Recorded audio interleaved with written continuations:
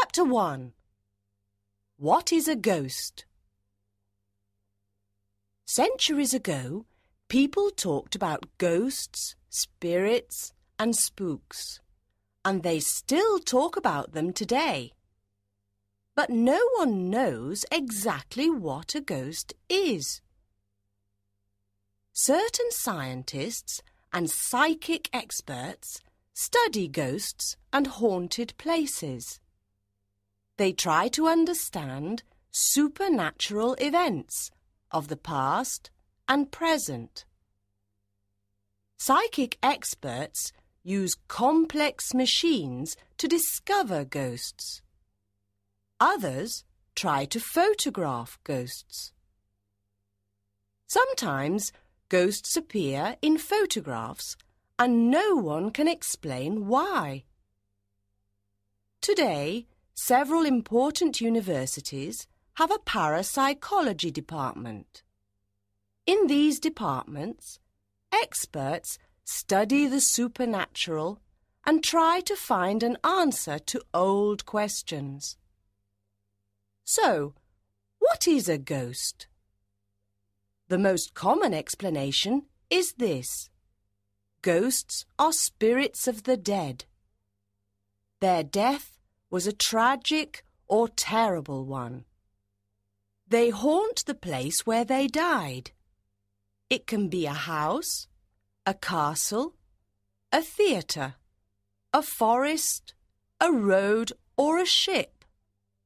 They cannot rest in peace. Do ghosts really exist? What do you think? Read this book carefully and become a ghost investigator. Fill in the phantom file with your opinion after each case, and then decide. Chapter 2. The Horror of Berkeley Square. There are many ghosts in the City of London. There are haunted houses, theatres, streets, and pubs. One of the most evil ghosts is the one at Berkeley Square. Between 1870 and 1900, no one wanted to live at 50 Berkeley Square. There were footsteps at night and macabre appearances. One particular room in the house was especially dangerous. In 1870, a brave young man decided to sleep in the haunted room for one night. "Ghosts don't scare me," he said. The next morning, he was dead. His body was in the middle of the evil room. A year later, a young girl slept in the haunted room. That night, she saw or heard something horrible. The next morning, she was mad. She could not speak about her horrifying experience to anyone. Lord Lyttelton was an English lord.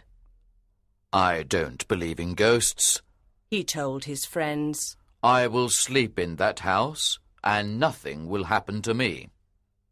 During the night, the people in the next house heard a gunshot. The next morning, Lord Lyttelton was terrified and told them, "Something came into the room from that corner. It was slimy and had an evil smell. I fired my gun at it, and the ghost disappeared. It was horrible. I cannot describe it. That house is haunted by a ghastly spirit." A year later, a maid was cleaning the haunted room. She did not know about the evil ghost. At midnight, horrible cries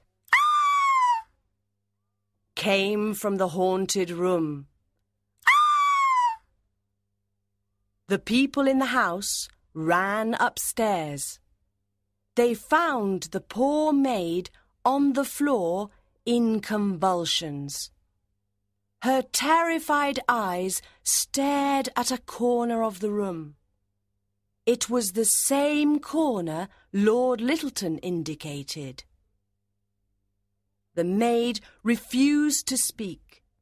Her only words were, "What I saw was too horrible to describe."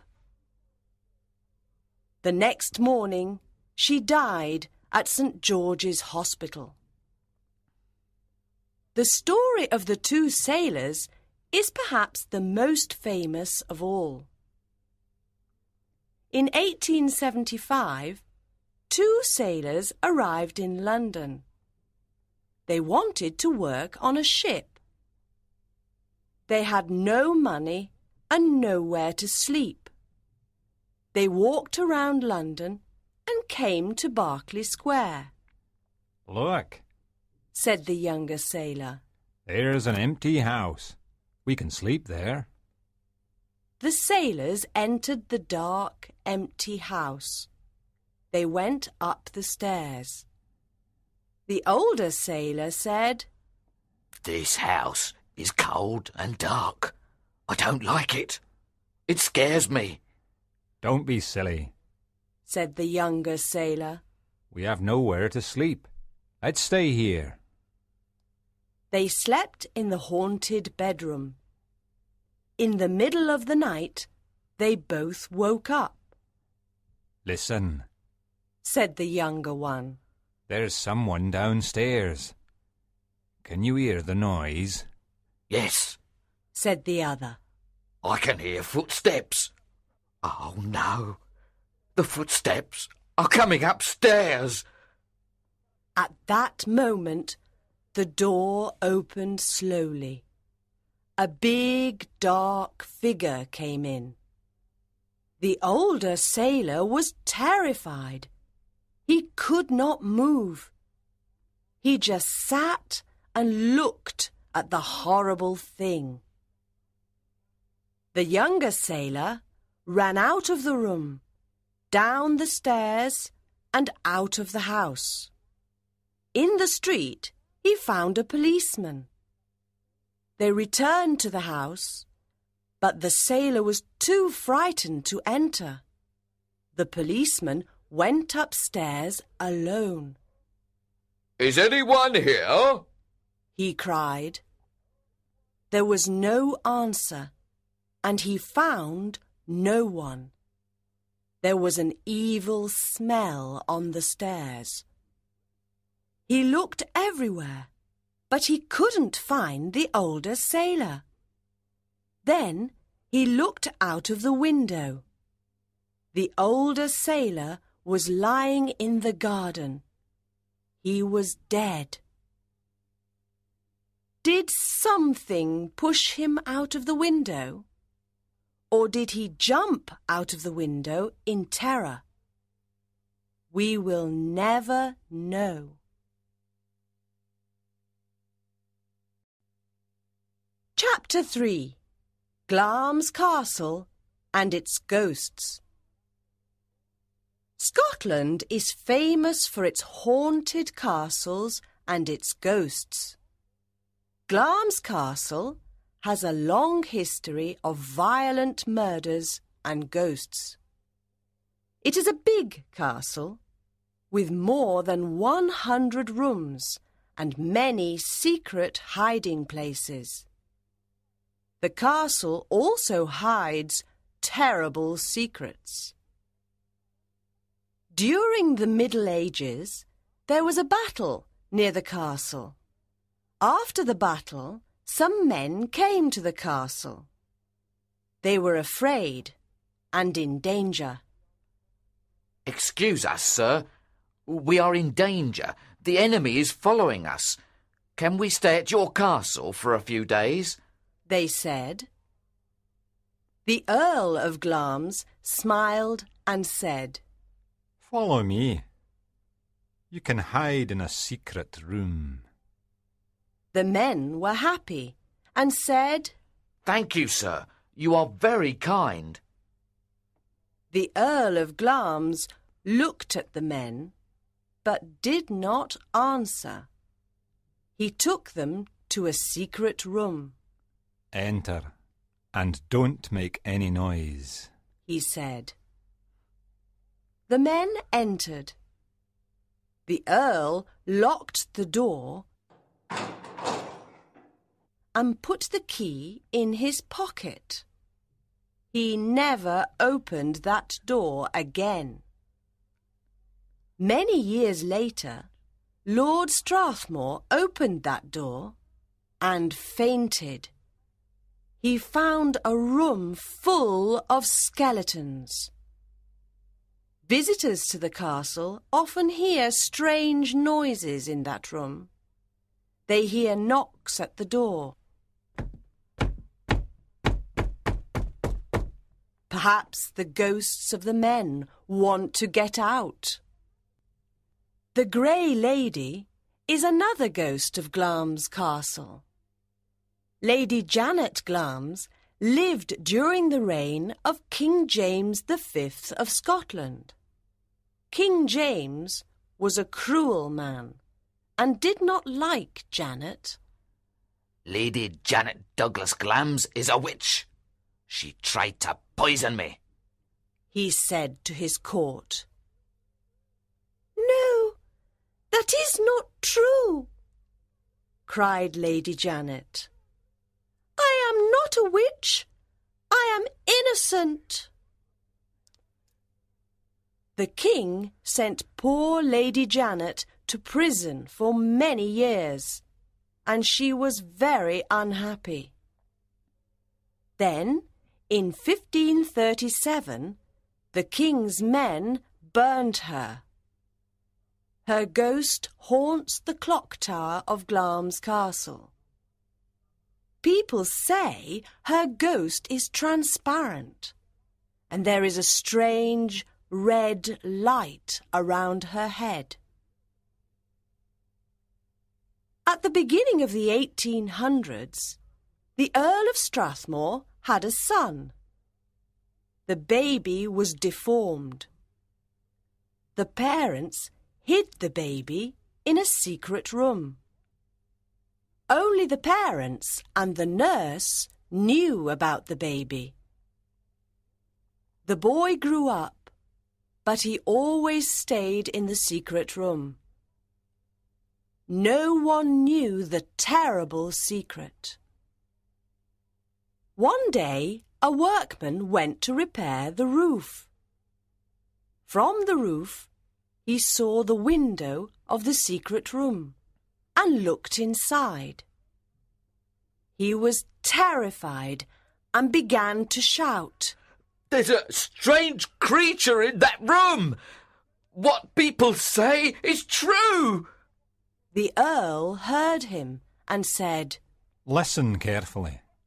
You saw nothing. "But, sir, I did! I saw a..." You saw no one and heard nothing. Do you understand? I am sending you and your family away from Scotland. "I don't want to go away, sir." Take your family and go to Australia. Here is lots of money. Now go. The next day, the workman and his family left Scotland. The creature died when he was very old. Perhaps his skeleton is still in the secret room. Today, people at the castle can hear a child crying at night. Others say that the ghost of a strange creature walks around the castle and makes unusual noises.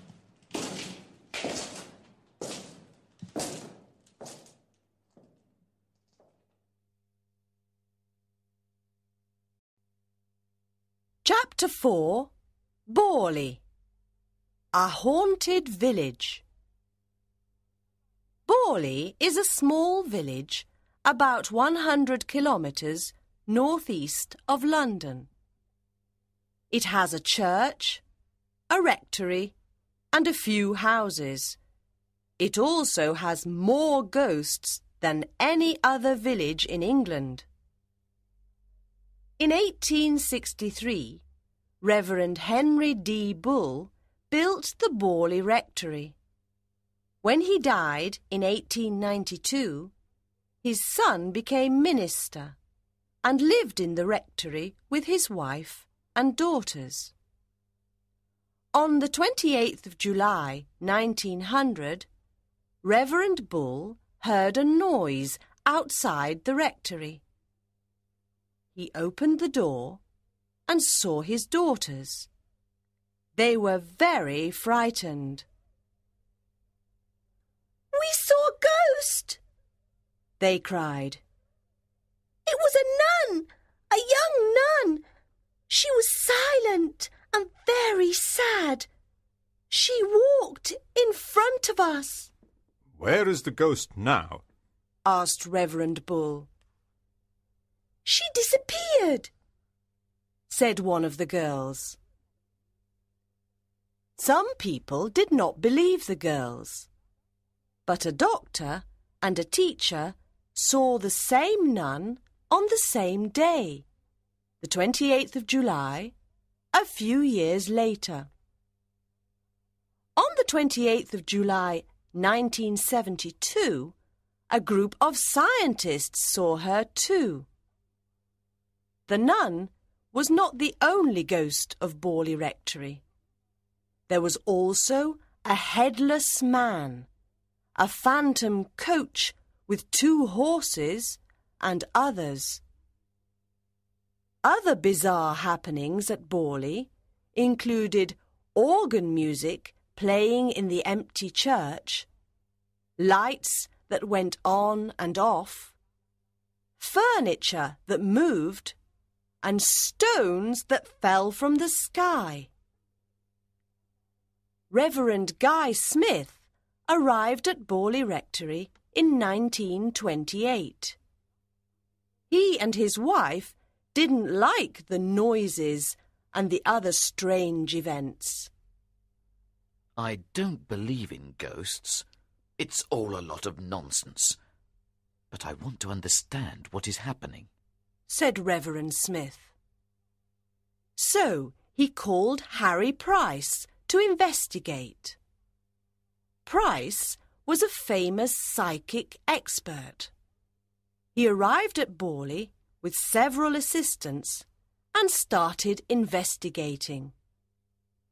On the 10th of June, 1929, there was a sensational newspaper article in the Daily Mirror about the ghostly figures at Borley. Hundreds of curious visitors came to Borley Rectory. They wanted to see the ghosts. Reverend Smith did not like all these visitors. He soon left. But Harry Price continued investigating. He wrote books about the rectory and its ghosts. Soon, Reverend Foyster and his family arrived at Borley. He and his family had the same problems as the other reverends. He kept a diary of the bizarre events. During this time, mysterious messages appeared on the walls of the rectory. They were written to the reverend's wife, Marianne. Who wrote these messages? Was it a ghost? Or was it Mrs. Foyster? After 5 years and about 2,000 ghostly appearances, Reverend Foyster left Borley. He was the last reverend at Borley Rectory. No one wanted to live there. On the 27th of February, 1939, a big fire destroyed the rectory. After the fire, workmen found a woman's skull in the ground and several religious symbols. People said the ghosts moved to the church after the fire. But why is Borley haunted?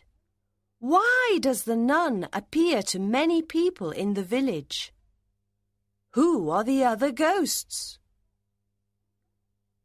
A legend says the rectory was built on the ruins of a medieval monastery. Near the monastery, there was a convent. A monk fell in love with a young nun at the convent. On the night of the 28th of July, they decided to escape together in a coach. But the nuns of the convent discovered their plan. They were very angry. They shut the young nun in a small room, and she starved to death. The monk was beheaded. During the 1960s, a psychic expert called Geoffrey Croom Hollingsworth was interested in ghosts of the two princes. Many people saw the two ghosts at the bottom of the stairs, and people still see them now. In 1647, workmen found the skeletons of two children under the stairs. The skeletons were buried immediately. On windy nights, the ghosts of the sad princes still haunt the Tower of London. The Tower is a very spooky place at night.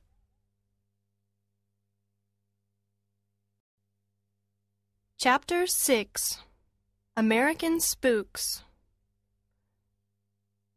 Ghosts, spooks, poltergeists, and phantoms are part of America's past and present. Halloween is the festivity of ghosts and the supernatural, and as you know, it is celebrated on October 31st. The Winchester Mystery House in San Jose, California, is the spookiest American monument to ghosts. It is a famous tourist attraction, and people say that mysterious spooks live there. Sarah Winchester was part of the rich Winchester family. The family made Winchester rifles in the 1800s. During the 19th century, these rifles killed many people. When Sarah Winchester's husband and baby daughter died, she was very unhappy. Strange things were happening to her. She went to a psychic expert and asked for help.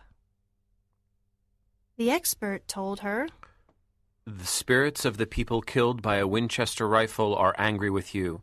They want revenge." "What can I do?" Mrs. Winchester asked.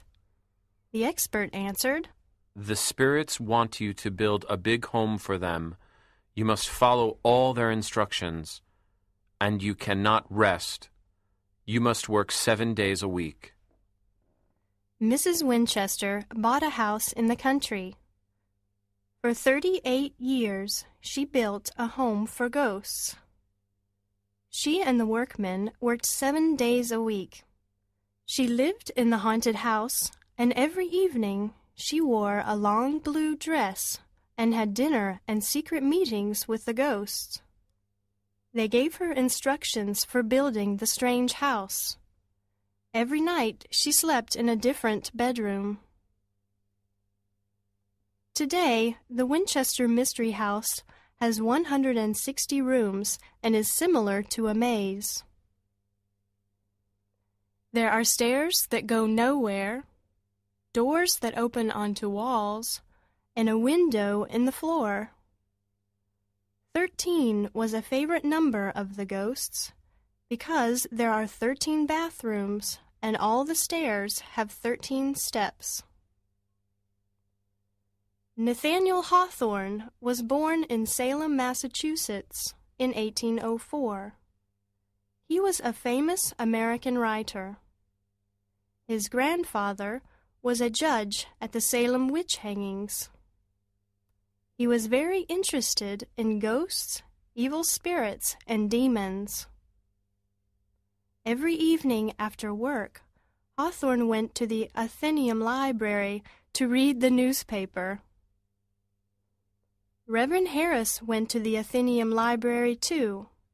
He was an old minister of the church. Hawthorne saw Reverend Harris every evening for many years, but they were not friends. One evening, a friend of Hawthorne said, "Reverend Harris died last week." What? Are you sure? Hawthorne asked. Yes, of course. His friend answered and went away. How is that possible? I saw Reverend Harris at the library this evening and all last week, Hawthorne thought. For many weeks, Hawthorne saw Reverend Harris at the library. He sat in his usual chair and read the newspaper. But the other people at the library could not see him. Hawthorne said nothing to the others. He was afraid to talk to the ghost. He was also afraid to touch it. After about a month, the ghost started looking at him. Why is Reverend Harris's ghost looking at me? Perhaps he wants to say something, Hawthorne thought. He was confused. He saw the ghost and did not know what to do. One evening he went to the library and Reverend Harris's chair was empty. Hawthorne never saw the ghost again. For years he thought, why did I see Reverend Harris's ghost? Why didn't the other people see him? Hawthorne thought about Reverend Harris's ghost for a long time, but he was never able to solve the mystery. The White House in Washington, D.C., is also a haunted house. The ghosts of assassinated American presidents haunt it.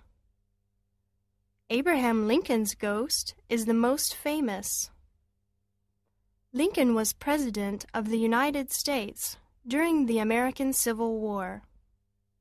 Many Americans loved him, but he had dangerous enemies too. He stopped slavery in America, but the southern states did not agree with this. On the 5th of April, 1865, Abraham Lincoln had a very bad dream. He was at the White House, and he heard people crying in the next room. He got up and went to the east room. He saw a coffin in the middle of the room. Many people walked by the coffin. "Who is inside the coffin?" he asked a man. The President of the United States, sir. An assassin killed him. "What?" said Lincoln. He looked inside the coffin and saw his own body. He was dead. He suddenly woke up. He was very scared about this dream. He told his wife and friends. On the 15th of April, 1865, Lincoln and his wife went to the theater. He wanted to relax after a long day. At the end of the performance, John Wilkes Booth shot the president in the back of the head. The President of the United States was dead. Was Lincoln's dream a coincidence, or did he have supernatural powers? In the 1920s, President Coolidge's wife saw Lincoln's face at the window of the Oval Office. He was very sad. In the 1930s, Queen Wilhelmina of the Netherlands was a guest at the White House. One evening, she heard a knock at the door. She opened it and saw Lincoln's ghost. He looked at her and then walked away. In the 1980s, President Reagan's daughter saw Lincoln's ghost, too. Today, people at the White House still see his ghost in the East Room, in the Oval Office, and in the halls.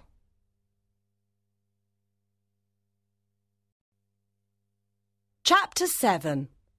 Spanish Spirits. Maria, Juan, and Miguel Pereira lived in the village of Belmez in southern Spain. They were farmers. On the 23rd of August, 1971, Maria Pereira was in the kitchen of her home. Suddenly, she saw an image of a human face on the kitchen floor. She tried to wash the floor, but the face did not go away. It became more visible. It was the sad face of a man with big eyes. "Juan, come quickly. There is something strange on the kitchen floor," Maria cried. Her husband came quickly and looked at the floor. He was terrified. Oh no! What is this? A human face! Call Miguel! Juan said. Their son, Miguel, looked at the floor and said, "What's happening? This is macabre." Miguel took a hammer and destroyed part of the floor. But soon after, another face appeared, and then another. Miguel destroyed another part of the floor. But after a few days, other faces appeared. There were faces of men, women, and children of different ages. Sometimes small crosses appeared too. At other times, parts of the body were visible. A woman's hand with a flower. Soon everyone in Belmez knew about the mysterious faces. People came from other parts of Spain to see them. Many psychic experts were interested too. Professor de Argamosa of the University of Madrid started studying the faces. He also studied the chemical composition of the floor, but he found nothing unusual. Professor de Argamosa discovered that in the 17th century the governor of Granada executed 5 people in Belmez. But this was not a complete explanation, because there were more than 5 faces. Workmen started digging under the Pereira's house. They found many skeletons under the kitchen floor. 2 skeletons were headless. Was this an old cemetery? Yes, it was. In the past, there was a cemetery in the same place as the house. Perhaps the faces were the spirits of the dead in that cemetery. Professor de Argamosa heard horrible cries and frightened voices in the Pereira kitchen. He made a recording of the cries and voices. He could also hear words in Spanish. Experts from other countries went to Belmez to study the mysterious faces. The psychic expert, José Martínez Romero, wrote a book about them. But no one has an answer yet.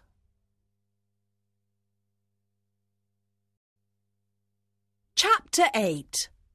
Literary Ghosts. Ghosts and the supernatural are part of literature. Let's meet some famous literary ghosts. William Shakespeare used ghosts in several of his plays. In Hamlet, The castle guards see the ghost of Hamlet's father one night. Then the ghost speaks to Hamlet and tells him terrible things about his murder. Shakespeare's play Macbeth begins with 3 ugly witches.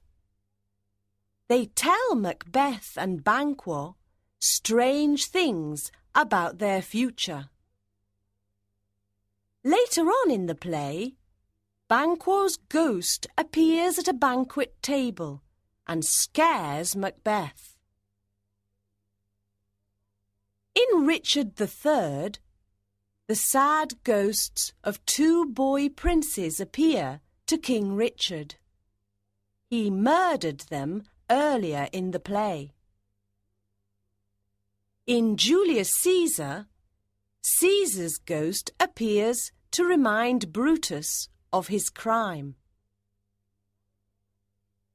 The American writers, Nathaniel Hawthorne and Edgar Allan Poe, were very interested in the supernatural and in spirits.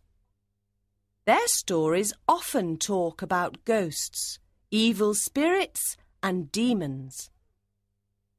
In Poe's stories, death and the supernatural are often present. In Eleanora, 1842, the ghost of Eleanora returns to give a message to the narrator. In Hawthorne's novel, The House of the Seven Gables, unhappy people and strange spirits live in an evil old house. His short story, Young Goodman Brown, 1846, talks about a young man and his adventure in the forest with witches and the devil. Charles Dickens's A Christmas Carol, 1843, is a complete ghost story with 4 ghosts. Jacob Marley and the ghosts of Christmas Past, Christmas Present, and Christmas Yet to Come. The ghost of Jacob Marley is an important character of the story. Wilkie Collins was a writer and a friend of Charles Dickens. He was the father of the modern mystery story. He also wrote a complete ghost story called The Haunted Hotel, 1879. At the end of the 19th century, the ghost story became a literary form. The Canterville Ghost, 1887, by Oscar Wilde, is an excellent example of a humorous ghost story. The ghost makes friends with one of the characters of the story. In The Turn of the Screw, 1898, Henry James created a macabre ghost story about 2 evil ghosts and their 2 young victims. A very frightening tale.